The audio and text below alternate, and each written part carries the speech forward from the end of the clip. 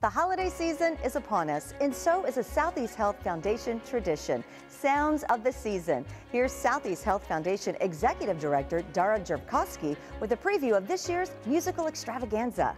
We're excited. This is our 27th year for Sounds of the Season. We are happy to announce we are back in person this year for a live event. This year's event will be held at Cape First Church on South Silver Springs Road, and this year it will be held on Sunday, December 4th at 3 p.m. You can get your tickets online or at the door.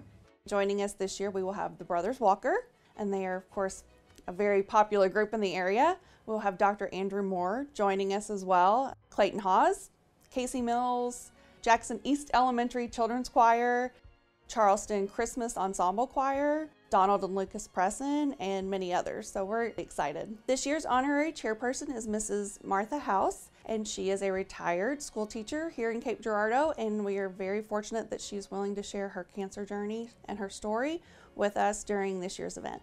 All the proceeds from Sounds of the Season go to the Cancer Care Fund here at Southeast Health Foundation. Please come out and join us on Sunday, December 4th at 3 p.m. at Cape First Church. You can go online to get your tickets at sehfoundation.org/sounds. I do suggest getting your tickets in advance if at all possible. So we just hope everyone come out and kind of kick the season off with Sounds of the Season.